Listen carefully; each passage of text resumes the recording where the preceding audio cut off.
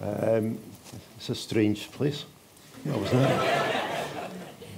It's waiting for Godot. We're going to do that instead. We've decided against the debate because it's all been covered. We're going to do waiting for Godot, and I'm going to recite Jabberwock. 'Twas brillig and the slithy toves. My name's Ewan McCaskill. I'm a reporter on The Guardian, and I'm here because I've got a Scottish accent. I was in another panel, and The Guardian sort of transferred me here as well. But I'm happy to be here. I was at the SNP conference in Aberdeen about 2 weeks ago, and I was talking to the Scottish correspondents up there, and they were worried that interest in the part of The Guardian and other London-based papers was starting to wane in the Scottish question. But so when I come along, I was expecting maybe a dozen or 20 people, and it's quite encouraging to see the halls full. Just a quick point. Since I'm chairing this, it's basically going to be a dialogue between Billy and Fraser. But I'm genuinely neutral on this issue. My instinct is normally to support the Labour Party, but when up to the referendum last year, the kind of people who were engaged in the independence were the kind of people I would normally associate with. There was Labour, Socialist, Greens, and the energy they had in Glasgow. I started to think, well, maybe nationalism isn't such a bad thing after all. And so I tend to be sitting the fence on this one. I don't have strong feelings either way. I'm quite happy to stay in the Union, but I'm also the idea of Scotland going its own way and being like Denmark or Sweden. I don't have a problem with that. But the two colleagues here have got entirely different views. They've been having exchanges on Twitter. I mean, Billy for a long time has been, way before the referendum, has been on the side of independence, prepared to take it seriously as a way of revitalising politics in England. And Fraser's, although he's conservative, he's always been decent, reasonable. Unlike all the other conservatives. And sort of, but he is a staunch unionist. And the idea was, although they have these exchanges on Twitter, this was a chance for them to come together in public. I'll just kick off with a couple of questions, but I'd much rather it was an exchange with the audience. So I'll just have a couple of questions, and then we'll open it up. Sure. In fact, someone said that I should give you the chance to have 2 minutes each just to state your position. So if I know people say 2 minutes and then they go on for 5 or 10. Yeah, we tried that at the first one. It went on. We do it 5 minutes each. It's a bit hard to do it in just 2 minutes, really. Well, basically, the issue for me with regards to Scottish independence is the issue of self-determination. I think the reason the union is breaking apart, or in the possibility of breaking apart, is because of democratic self-determination is being held back by the first past the post system. In Scotland, people don't feel that they're properly represented at Westminster. I mean, this is not just about independence. I mean, it's also happening within the Labour Party. You know, democratically elected a new leader. We don't feel, many of us, that that's been reflected in the PLP. And for the Conservatives as well, they feel the same about Europe. They feel that Europe is not really as democratic as it should be. It doesn't represent them, they feel. So there's a general a sense, I think, that people no longer have agency. That's one of the most exciting things about Corbyn being elected, is the sense of agency we've got. And certainly from my experience of being in Scotland during the referendum campaign and since, people do believe they had agency there, whether they are for or against. And my excitement about the whole campaign is, again, this is something again reflected with Corbyn, is the idea that although people are becoming rather ambiguous about Westminster elections and first past the post, and that's why we have these strange results with coalitions and almost, you know, tiny majorities like we have now.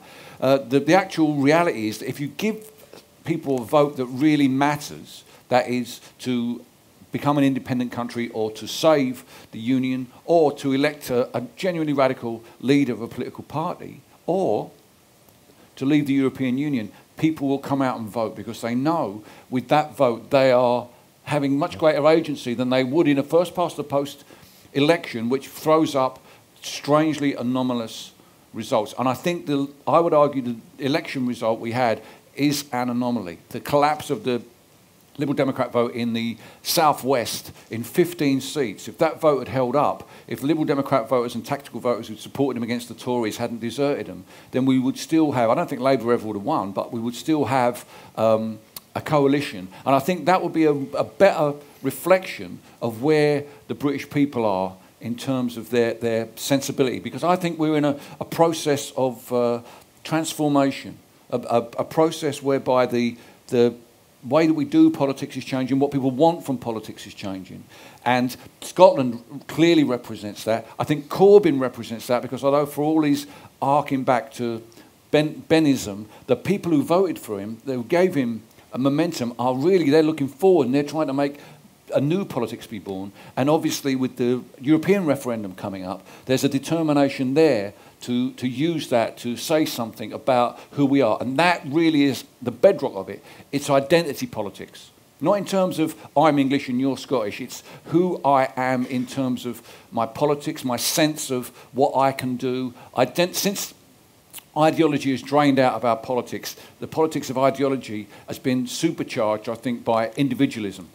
And in some ways, the sense of powerlessness is a response to globalisation and the feeling that power has disappeared off to the Westminster, off to the European Union, or even off to, you know, the multinational corporations. So in my 2 minutes, that's where I'm coming from, and that's why I think this issue is a very important issue for us to tease out these new ideas of a new idea of what it means to be, you know, whether it's Scottish or English or Labour or Conservative or European or not European. These are ideas that are being born. No point in going back to the old way that we were doing things.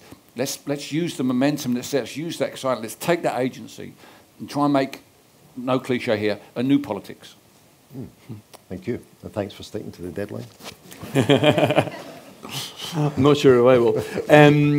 Right, but before I was a journalist, I was an aspiring musician, and the idea that I'd be on stage with Billy Bragg, you know, what a fantastic thing. He could have done Red Wedge with us.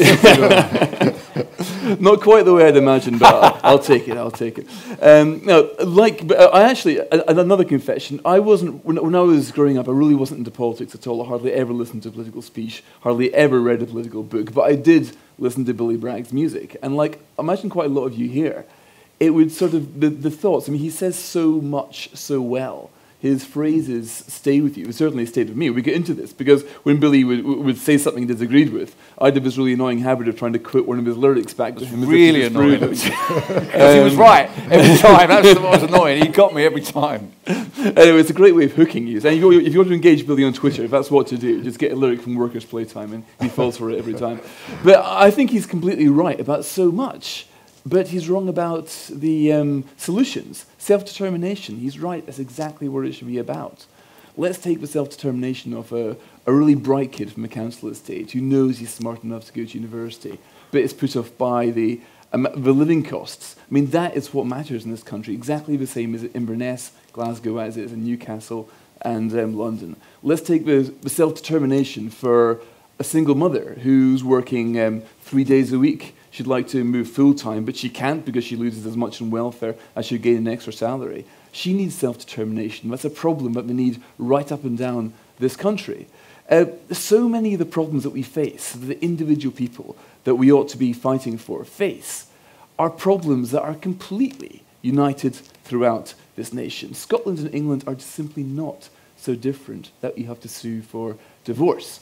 There's a great Scots phrase that we're all Jack Tamson's bairns, which basically means that we may have superficial differences like accents and skin colour, but essentially we're all the same people. Now that is so true for Scots and English. If you actually look at the social attitudes, what Scots think about everything from Europe to welfare reform to immigration to even whether they're proud or not of British democracy, Scotland and England have got more in common in all of these important things than the southeast and the southwest of England. It's simply a fallacy to think that the Scots are off in some separate political orbit. We're really not.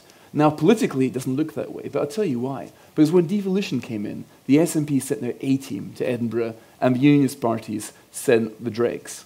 Now, on a pure political talent contest, you would choose the SNP. Yeah, I might choose the SNP, not that I want Scotland independent, but Nicola Sturgeon is a phenomenon. She makes you proud to be Scottish, watching her up on stage there. But remember, the vast majority of voters couldn't really tell you what's in the manifesto. They don't think too much about the content of a political party. They look at who's a talented lot and who's not, a lot of the time. And right now in Scotland, the SNP are sweeping up. But that is not the case, that our political differences are so much that we need to destroy this beautiful thing of the Union. Now, when you think of what England and Scotland did when they were separate, pretty unimpressive countries. Together, we've been amazing. Not only did the Anglo-Scottish Enlightenment invent the modern idea of liberty and then sell it to the world, but we did so much. I know Billy groans when people bring this up, but the Second World War was a joint endeavour which formed so much of our modern country. I don't think there's any reason at all to partition this country. We're only 60 million of us. It's not so big. And ultimately, it comes down to two questions. Are the differences irreconcilable? No, they're not. And what can you practically achieve by separation? The answer there is almost nothing. There are so many problems for so many people right here, but separation is not the answer. That's my 20 minutes, is it? No, sorry. You stuck to the deadline as well, very well. So, well, there we have it. You know, Billy's talking about the sort of transformation that's taking place in British politics and the politics of identity. And we get Fraser in the time-honoured tactics of praising your opponent before you attempt to take him apart. But when I was up at the SNP conference, they're resurgent just now, and their sort of feeling is that they're in a dilemma. They think they're riding high. They expect to sweep the board in Scotland next May. And so they think they'd like to have the second referendum, but they don't want to have it unless they're sort of 5 or 10 points clear in the polls for at least a year. Yeah. And there's some big political change like Europe. But they are going, all the commentators in Scotland expect them to sweep the board next year. So the question I have is independence now inevitable? Well, the Scots, that idea that they don't want to go for it until they can achieve it, that's why they don't bother with the World Cup anymore. They're sort of like, well, you know, unless we're actually going to win it. Because that's one of the things that we have done separate from England. I just want to mention in England have won the World Cup at least once. But the point is really that independence is one of a number of different outcomes. The real question, I think, that we have to ask ourselves as citizens of the United Kingdom is what's going to happen to the status quo? Are we just going to sit tight? Because I think it's the inability of the British system to reform itself that has brought us to this pressure point with Scotland.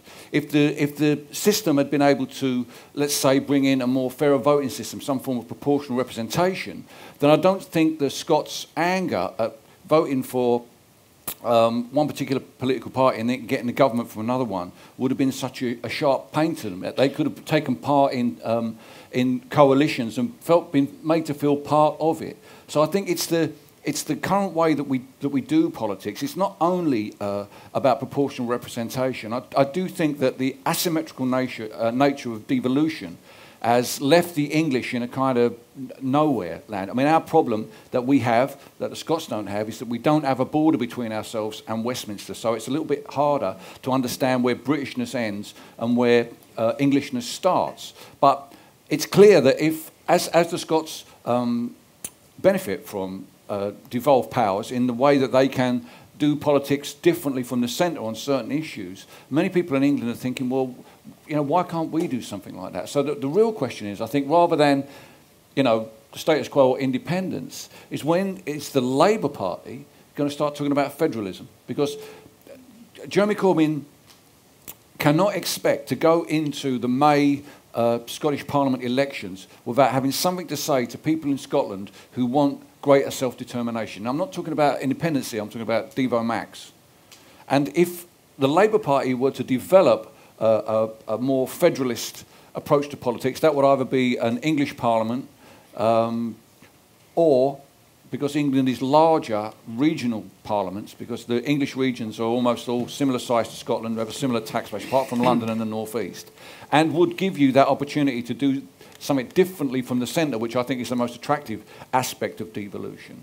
But so far, there's been shown no sign from the new leadership that they have any grasp of the idea of federalism, which leads me then to worry that although we have a new leadership and a new politics, they're still working on the basis that only the Labour Party itself, holding everything together, can win, that they've got a new membership, a new momentum, but the way that they perceive politics remains in that tribalist arena, which has done them so much damage in Scotland. So I would like to, not necessarily now, but for the party to explore the ideas of federalism and how a more federal, devolving power away from the centre. And when I'm talking about regional assemblies, I'm talking about regional assemblies with the same powers as the Scottish Parliament. Those kind, not just talking shops, not just glorified quangos, but something that really devolves power, because this I feel will address that sense of helplessness that's brought on by globalisation. It'll address that sense of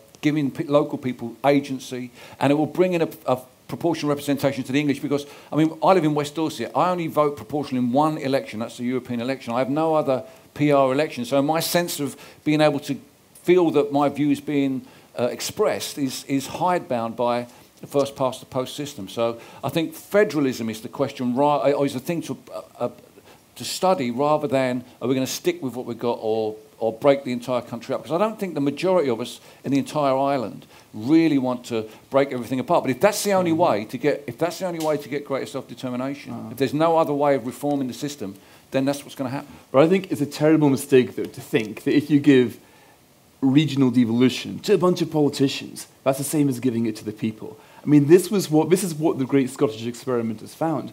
I actually, if I can confess to you guys, there's not many of us here, it's not being recorded or anything. But, it is. Trust me, it's been recorded. In '97, I was supporting the Labour Party, not because I cared much about Blair or Major, because I was so keen on Scottish devolution. I believed pretty much everything Billy was saying up to then, that surely it was time to get more power to Scotland. I had such faith in my country that I thought that we could absolutely come up with better politics, forward-thinking ideas that would just embarrass Westminster of how great they were. And I even left London as a journalist, went back up to the Scottish Parliament to report it. It has been a complete tragedy. What happens, ironically, is that politicians hoard the power that they are devolved. Now, right now, Billy complains about the centralisation of Westminster. It is as nothing compared to the centralisation of power going on in Scotland right now. David Miliband used to speak about double devolution, and he was right. He's saying it's not enough to give devolution to the local authorities. You've got to make sure the local authorities give it down to the people, to the communities, to the neighbourhoods. This is what, going back to Billy's point of self-determination, to me, I don't think of in constitutional terms. I think of empowerment and self-determination and devolution as being something that would take power away from government and to the people. Now, power devolved is power retained, certainly as far as government is concerned.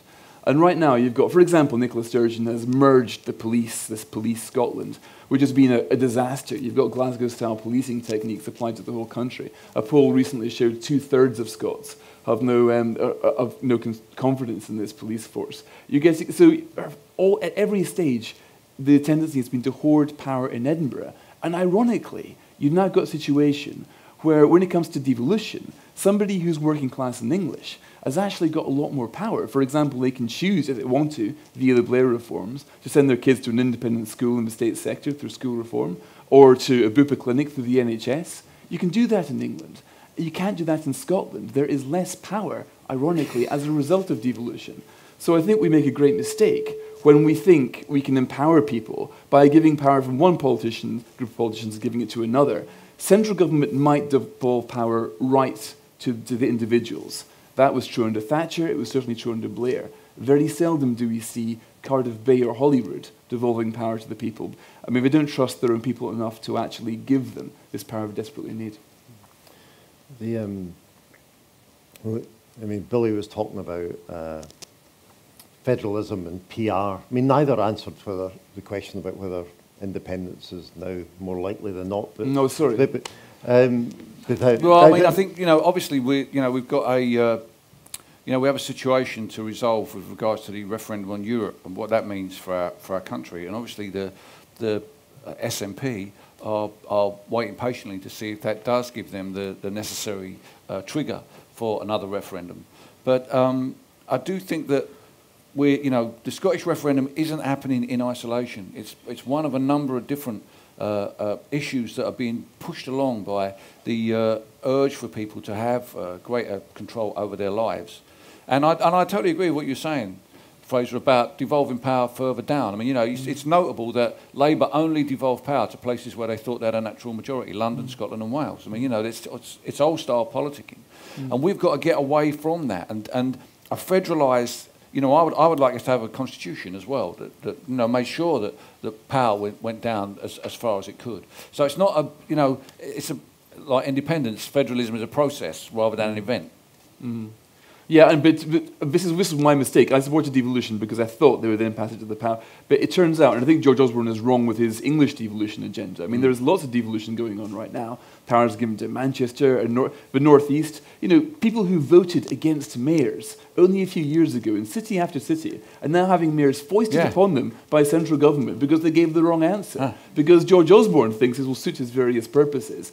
And I look at it and I think, well, they're going to find out pretty soon that these guys are going to be hoarding the powers and they're not going to be passed down to the people. I think a referendum, by the way, to answer your question, the second one is less likely because only now is it becoming clear that devolution so far, Edinburgh Rule, has been very bad for education, for health. The public services are going in a bad direction. Now, if actually my original hopes were right, and it was now far more likely that a poor kid from a council house was more able to get to university in Scotland than in England, I would back Scottish independence if I thought those progressive aims were likely to be more likely by more power in Edinburgh. But as it stands, you're twice as likely to get into university if you're working class in England than you are in Scotland if you're a poor background. And that is, to me, almost a slam-dunk argument against devolution. It's making things tougher for those who've got it toughest right now.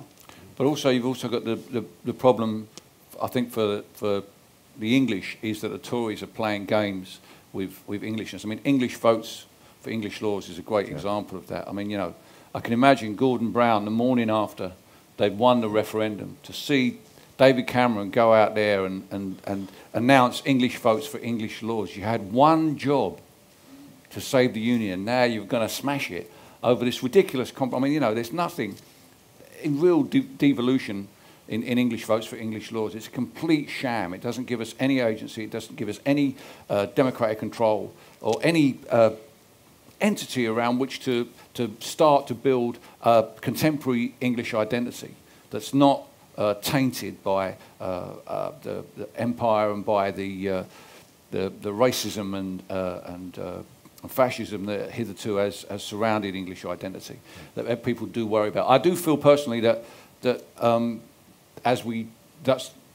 some of us who read The Guardian know there are many types of socialism, there are also many types of nationalism. And that the old Labour Party argument to the SNP that you're all a bunch of nationalists, i.e. fascists, it just falls down when you compare the SNP to the BNP. They're not in any way similar. Which of the two of these is the real nationalist party? Well, they're both nationalists, but nationalism has many versions. James Connolly was a nationalist. So, it's not just one idea of nationalism that we have to grasp. I agree with you, David Cameron's remarks about English votes the morning of the referendum was shocking political. I don't get annoyed about politics. I get annoyed, but I don't get angry. But I'd been up all night covering the referendum, and when I heard Cameron, and I would have cast a vote for independence on the spot. Yeah. The main revelation so far is Fraser's admission that he almost supported Blair and devolution. But and Douglas Murray voted for Blair as well. There's something developing here. It's strange. Mugged by reality, I was. The normal pattern here is I would ask a few more questions, and then for the last 5-10 minutes we open up to the audience. But I'd much rather there's the interplay with the audience from. So I'm going to throw it up throw it open to questions now. If you don't have questions, I'll get plenty more to ask, but I'd rather hear from you. Any takers? Yep. Thank you. Fraser was talking about how things are better in England than in Scotland in terms of education. For the poor, yeah. Because you can choose to go, for your child to go to an academy school. Now, how is that possibly devolving power to the people when the academy schools are run by the Department of Education and completely centralised, whereas at least the state schools are still run by local authorities, which are in fact closer to the people? And just another comment about your idea that it's a good thing that bupa, people can go to a bupa clinic via the NHS. That is a terrible, the whole business of the privatisation of the NHS is a threat to the NHS as a whole. And I just want to mark my despair that somebody as intelligent as you can think that it's a good thing. I'm a conservative member. Just in front of you, ma'am. Just in front of you. Just in front of you. To stop MPs pandying to the populist opinion and what the media are telling them that us, the working class, or the people of the country are actually thinking and feeling. Is it not time now to make sure that every man take that responsibility and actually use their vote, so everyone is compelled to vote now, rather than just the 29-30% that actually get off their backsides, but now everyone who is part of the union from Scotland, Wales, wherever, we all have to vote. We have to have some responsibility in what is happening to all of us, and we all have to do that. But the problem is that without a fair voting system, you're asking people to vote and to waste their time. Look, I'm no fan of UKIP, but it's totally outrageous that so many of them could vote, 4 million, I think it was, could vote UKIP and just get one MP. So that's a fair argument once you have a proportional voting system where almost everybody's vote counts. I personally, I would let people, freedom of conscience, let people not vote if they didn't want to. It's a matter of making politics engage with people to make people vote. But unless they can spoil their paper. Yeah, the fact is that they've turned up and they've had a say in what these people on our behalf are supposed to be doing. I see what you're saying, but first we do need to have a system that ensures that those people who do turn up, they come away with something, because nothing destroys participation more than going and voting and nothing happens. I mean, where I live, the Tories have been in power since 1886. There's no point in Labour saying, where I come from in Barking and Dagenham, Labour were in power since the borough was founded in 1931. The Tories never get a sniff. That's unfair to us in West Dorset. It's unfair to those people in Barking and Dagenham. So it needs to change right across the board. This is absolutely a key part of this move away from first past the post, Westminster, national politics to a more federal, more responsive, more proportional politics. I'm going to let Fraser answer the first question, since it was directed at him, and then I'll take the question here and the question here. Look, when it comes to my support for Tony Blair's reforms, I appreciate it's a tough sell to a place like this. But what can I say? I guess, I mean, his ideas then, I guess, would now be regarded as conservative ideas. And Ewan did give you the health warning that I was a conservative. We tend to believe in the notion of that the poor should have as much of a choice in education as the rich do.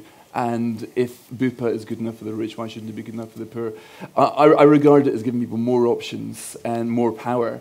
And only last week, Audit Scotland did this report of the NHS saying that one of its big problems is that now it's all under, because they rejected all the Blair reforms, used the devolved power for that, and aren't coming up with new ways to provide healthcare, which is providing a solution. I think Blair was right, and I think that for the last 10 years have amply vindicated the case for public sector reform. It is basically, and not for the rich have always been able to opt out of this.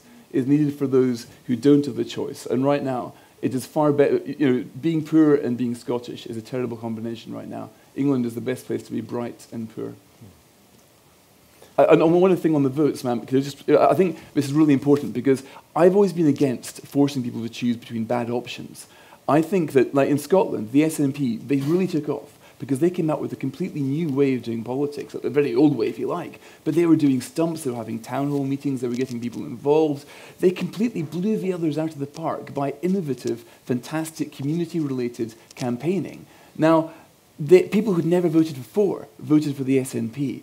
So that is always a prize there in England for a party that finds a way of managing to energise people. As Ewan says, to go up there during the referendum, it was a revelation, wasn't it, to see the energy on the streets there. Mm-hmm. And you think, why can't this happen in England? Yeah. Now, if any party could do that, those votes would be there for the taking. So right now, I think it's incumbent on the politicians to inspire the voters rather than force the voters to choose between the politicians. And interesting, I was up there for the run-up to the referendum, and I'd never seen anything like it in British politics until Jeremy Corbyn's candidacy. And the meetings that accompanied Corbyn's candidacy were, in fact, if anything, more fervent, because there were 1,000 people outside. The question is, and this is what I say, this is why I think what's happening in Scotland and what's happened with Corbyn represent a new type of politics. How can we carry that politics forward whilst people, you know, the Parliamentary Labour Party are trying to... I know, well, the Parliamentary Labour Party are trying to stop it. We've got to convince them before we can convince the British people, which is a tough sell. But that change is out there, and it's how we best use this momentum for change. And we recognise that people do want agency. How we turn it into something that is positive. It doesn't even have to be progressive, Fraser. You know, I'm as concerned about UKIP voters not feeling they get represented as I am anybody else. You know, and how do we turn it into something that engages people in a kind of a new civics, you know, nationalism aside, a new sort of civics. We need that, desperately need that. So, the two gentlemen here. I'm an Anglo-Scot, English father, Scottish mother, born in Scotland, most of my life in England. Football affiliations, Alloa Athletic and Shrewsbury Town, always on the side of the underdog. Yep. But my first point is that I didn't have a vote in the referendum, like all the other people living in England, and yet we are affected by the result just as much as the people living in Scotland who have the vote. And the other big point I would like to make is that both English and Scottish nationalism are ignoring the globalisation, which is an enormous matter which affects every single aspect of our lives, and there's no time to go into any detailed debate about that here, but I just make the point that we really must think globally, not as well as I agree with the devolution down to the lowest possible level, but it's within the context of globalisation as well.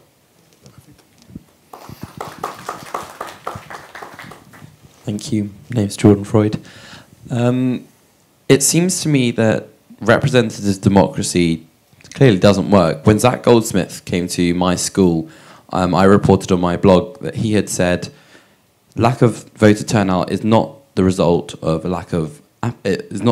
apathy, but more of disillusionment. I've got two questions, but very much linked. For Fraser, do you think that conservatives who believe that within an organic sort of society that there should be some kind of leaders would allow for there to also be engagement on a local level? And also for Billy, I see the Momentum campaign as being a nice idea, but is the idea of direct democracy actually possible? And if so, how does that shape not just the Scottish referendum, if there will be one, and also the EU one, because we're stuck in a system where we haven't got this self-determination and agency you talk of, but is it possible? Can you say a bit more about what you meant there, sorry, about local representation and what sorts? Yeah, I mean, the idea of... you want to give him the mic? Yeah. Just the idea of, for example, in one constituency, you might want to be able to change some laws, or in England, you might want to change some. But if you're not able to do that within the EU, then you're going to be unable to have any self-determination anyway, and that's something that the media obviously latch onto. Yeah, thank you. I didn't have a vote in the referendum either, and I doubt Fraser did. So no, that's just it. They're good questions there on the not having the vote, globalisation, disillusionment, Yeah. momentum. Well, I totally agree with your point on globalisation, that the issues that we have to address, particularly in terms of climate change and of refugees and asylum seekers are going to have to be dealt with on a supranational level. So it's very important that we remain engaged in that debate. And I don't think it has to be either or. You can have devolution but also be involved at a higher level. But at the moment, I think the British state seems to be stuck in trying to hold the square for the way that it's always done things, not to become flexible enough to take on board devolution and also working with our partners in the European Union. It seems to be a very rigid idea of what it means to be British. And in some ways, and my two colleagues here may disagree with me, but it seems to me that, broadly speaking, the sensibility in Scotland has kind of moved on from that rigid British idea that we inherited really from the Second World War. It's moved on to a different type of, a different identity. It's a bit more flexible. And I think in England, we need something like that, but it's not just going to happen. It's going to need a shock like an independent Scotland to actually make us look at what we are. At the moment, we're very shy of looking at Englishness because I think many of us fear that it may look like Nick Griffin. It may look like football hooligans. I don't believe that. I work in England. The English people, I think, have as much compassion and as much sense of society as the people in Scotland and the people in Wales. And if we're to make that move, if we're to stop the racists and the fascists from taking English identity and using it as a way to exclude other people, using our flag to intimidate other people, we've got to take it. We've got to articulate a different idea of Englishness that's based on where you are rather than where your grandparents were from or your parents were from. And it's more difficult for us perhaps because we live in a much more multicultural society than our neighbours. But that's the challenge that we face, and I don't think we should flinch away from that because we will still be British. We will still be European. It's not either or. National identities are not that solid anymore. Although we live on an island, we now feel much more connected with the world. So I don't fear the rise of an English civic identity, national civic identity, in the way that I know some people are really appalled by it. And with regard to the European Union, I completely agree with what you're saying. The democratic deficit in the European Union is something I personally have a real problem with. The imposition of TTIP without a real proper debate, all of these issues, that's why we need to reform the European Union, not to just sit and wait with whatever comes back. We need to start, and I'm hoping that the Labour Party leadership, the new leadership, are already talking to sister socialist parties in Europe about seriously reforming the European Union so that it becomes something that's more really about people rather than purely about the free market. So it's going to be a tough one in the referendum for us. It's going to be a real tough one, not because sorry, Fraser, to jump in, but it's going to be a real tough one, not because we don't like the European Union, but because we want a better European Union. How are we going to articulate that in a referendum that's in or out? If we want to be in, but we want it to be better, it's going to be a real hard one for us, a lot of us on the left, I think. Sorry, Fraser. It's funny, listening to you describe yourself as sort of half English reminded me of one of Billy's songs. His album was 2002, was it England Half English? Where is it sort of album devoted to the project he was trying to describe there? How do you articulate Englishness in an era where to be English is to be sort of a great cultural blend, not just of things local, but of things international? And listening to that album, I could have basically substituted England for Scotland and almost all of it. I mean, this is a funny thing. I mean, to be Scottish too is to be a mixture. I mean, Scotland's national dishes. We've got halal haggis, but we have vindaloo. There's nowhere in Scotland so obscure that you can't get a curry house. Right now, Nicola Sturgeon wants police cars in Scotland to have police written in Gaelic underneath it. But Scotland's second language isn't Gaelic; it's Polish. The same as it is in England. I mean, Scots and England, and when I was listening to, I'll try to stop myself quoting Billy lyrics here, but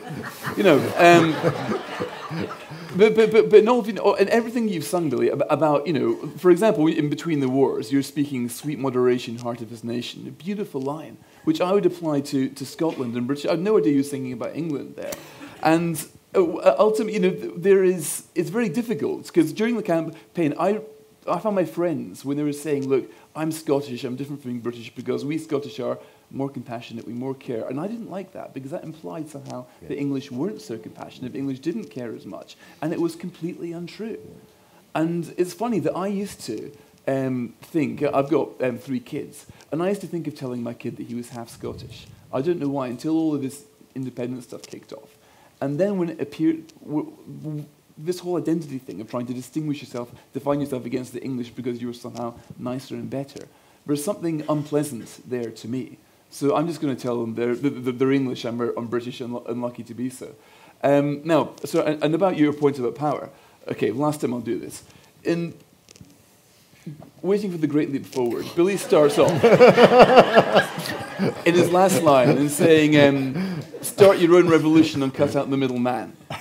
Again, even I wouldn't do this. A beautiful description of what politics should be about. The middleman is the government. I'm in favour of less government power at all levels. And that's why I've ended up on the Conservative side of the debate. Because you heard Great Leap Forward. Billy led me to it, you know. This isn't the worst. One time I did Andrew Marr breakfast show, and it was Alistair Darling was on. He was the Chancellor of the Exchequer, and George Osborne, he was the Shadow Chancellor. Alistair Darling asked me if I was still gigging.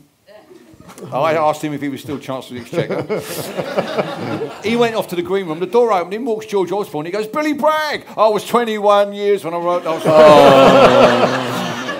What happened to you guys? What happened to you? You were such sweet guys. Listen to the Jam, listen to the Smiths. What the? This is the radicalising effect Tony of the Blair. Inspired Tony Blair. A generation of Conservatives.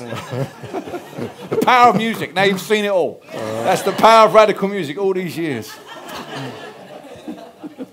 You don't know what we're talking about, do you, son? It's all on Spotify. Don't worry. It's all there. Sorry, I'm sorry. No, you got it. Any more questions? We got. There's over there. Look, we've got just 5 minutes. 5 minutes left. Hang on, wait for the mic. It'll come. Speak into it.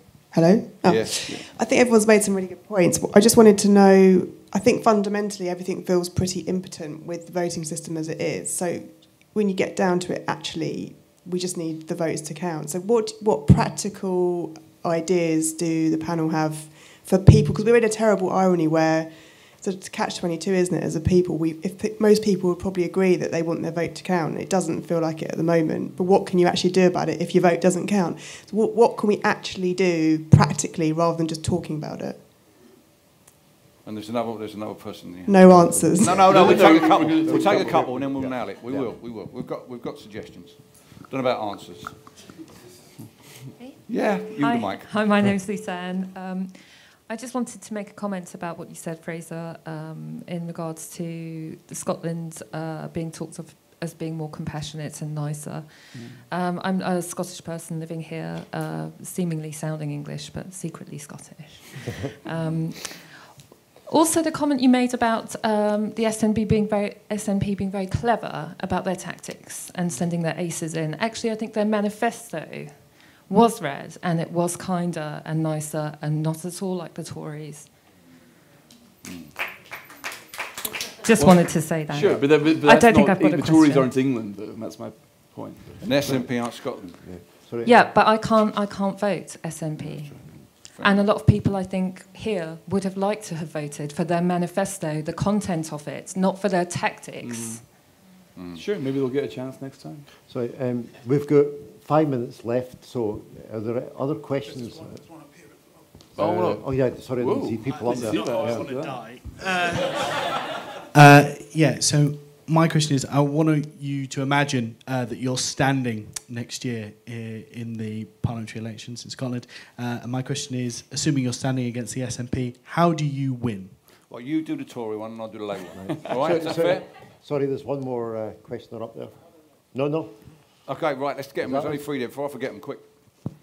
Okay, firstly, on the issue of the difference between the Scots and the English. If the Scots voters are exactly the same as the English, why does the leader of the Conservative Party in Scotland feel the need to say she's not in favour of the tax credit cuts, if they're exactly the same? Something different is happening.